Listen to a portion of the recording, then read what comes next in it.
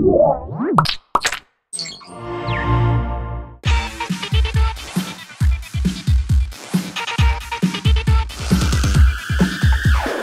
folks, it's John P. with Geek Beat, and I'm here with Michael, who is the CEO of Leap Motion, and you guys are building a new, very innovative kind of a, I don't know, 3D controller technology called the Leap? That's correct. We're making a device called the Leap that is a tiny device about the size of an iPod, and it sits on a user's desk and turns the area around their desk into a 3D interaction space where they can use hands and fingers to interact with a computer. And the goal is to make controlling a computer as intuitive as interacting with the real world. So, you know, I'm accustomed to using my mouse and clicking and dragging and having to pick it up and move it around on, you know, to get it to keep going.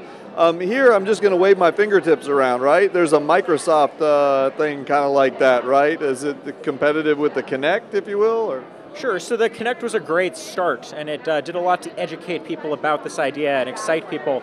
But we have a different vision, and that is less of a focus on the living room and gaming, and more of a focus on people that are in front of computers that need lots of accuracy. So our device is 100 to 200 times more accurate than the Kinect, and that level of accuracy sounds like it's not necessary, but it's critical both for very basic things like pinch to zoom, which we're the only company that can do, to more advanced things as you would expect, like engineers that want to mold virtual pieces of clay, or surgeons in the operating room that want to go through some 3D medical data.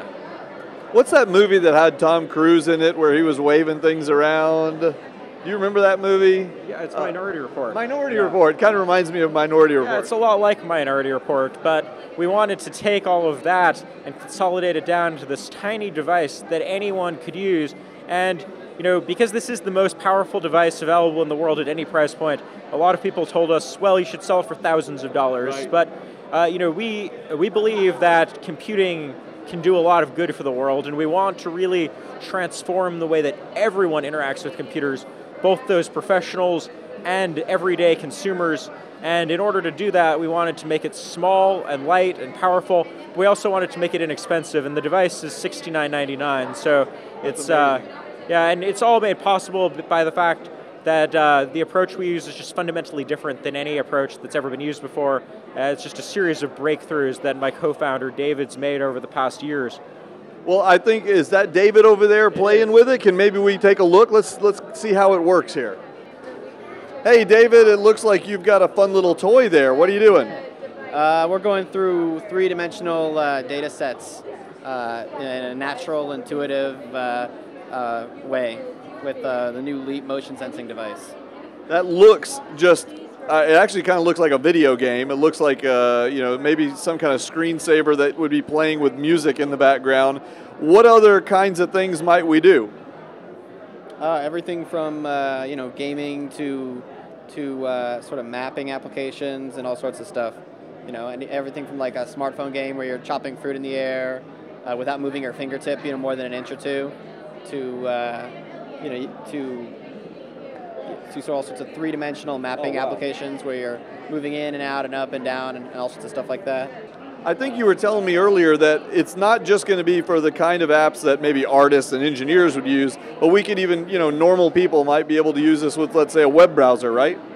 Yeah, web browsers are pretty easy to use. You can just, I'll open up one right here. You can just sort of grab the screen and flick it and sort of move through the internet in a pretty, you know, pretty straightforward way. So do you envision that this would, let's say, replace a mouse or a touchpad altogether, or do you see it augmenting and, you know, being kind of an additive? For the moment, it's something. I mean, it's not like we hate the mouse. You know, people are free to keep them. We can certainly imagine people not using one, but you know, in the near future, and particularly in form factors where having a mouse doesn't really make a lot of sense. You know, like you can imagine a lot of mobile or like Google Goggle type of things, where like you don't really want a keyboard on the side of your face or a mouse on the side of your face. Then you know, at that point you can't imagine having one of these old devices anymore. Yeah. You know. All right. Well, thanks for giving us a look at that. And as I understand it, we're targeting maybe like a February release next year. People will be able to start getting them in hand. December to February window. And this currently you're using this device, but when they come out, we're targeting one this size, correct? Yeah, we have a bunch of those at the office. It's not, we usually keep our in-person demos usually a few months behind the rest of the stuff. So. Cool, cool. All right, well, we'll look to play with those whenever they come out. Thanks a lot for the update on that. Okay, guys, stay tuned for more coverage from CE Week here, and head on over to youtube.com/GeekBeat TV. Give it a thumbs up. All right, we'll talk to you later.